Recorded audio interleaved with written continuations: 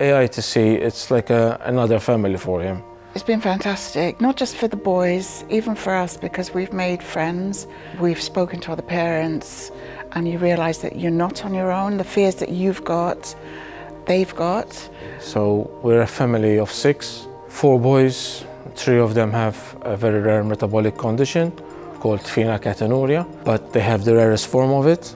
He is the youngest out of the 4 brothers. If he doesn't take medications, it will affect his movements, the way he speaks, the way he talks, the way he reasons, the whole lot. When you hit the mainstream area, it's very difficult for these kids to be accepted there. They mean, what did they say? You're not good at football, you're not good at doing nothing. I want to prove them wrong. I can do my best at sports and work. Gabriel, you okay in goal? Good lad. Good, Gabriel. Well done. There you go. Gabriel is a very cheeky lad. He's the first one to do a little bit of banter or winding other players up. He's a very bubbly person. He loves to laugh a lot and joke a lot. When Gabriel's playing, he's definitely more serious and really focused on obviously keeping that ball out of the net. No goals. Great save, Gabriel. Well done. The brothers are completely different. You've got Luke, kind of very reserved, really focused on his football, and you've kind of got Gabriel, that cheeky, chappy lad.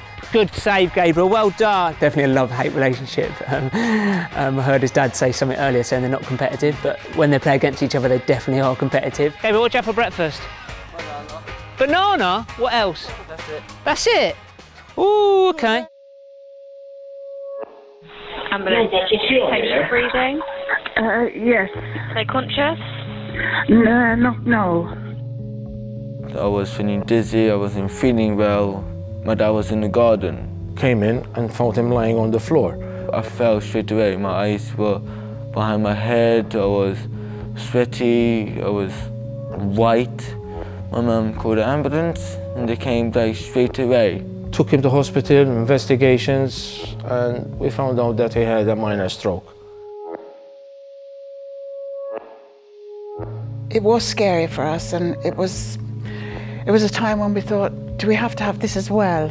So I was scared.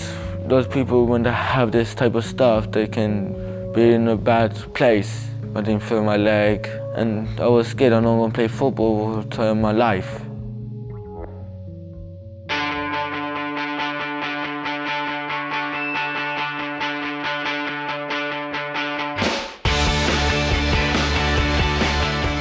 Thankfully, he's back. Still not 100% because his body is still recovering from that thing, but he's playing again. His character is a jolly character, so that character overcomes everything.